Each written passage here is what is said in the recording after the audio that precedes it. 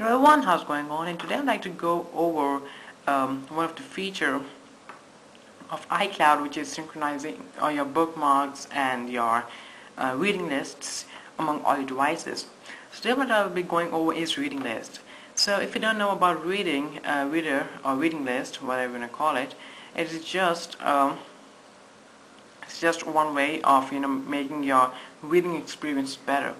This is one of this article which I wrote on my website, and you can see this read icon. So if I press this, you can see this everything sized up normally and without any interruption of ads and stuff. This is pretty cool, and it's just really great to read. Now the same feature is also on Safari, on iPod Touch, iPhone or iPad. Now let's see if I wanna read this article maybe later.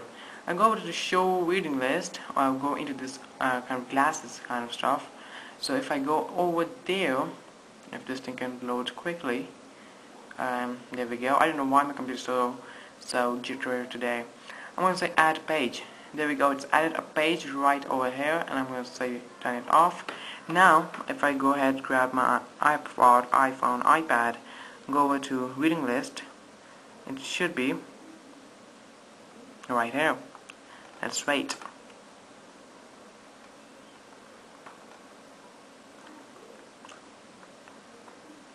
There we go, guys. It is a little late, however, takes time, but it is great. So now that same thing is right here, and I can start reading it on my iPhone, iPad, or iPod Touch.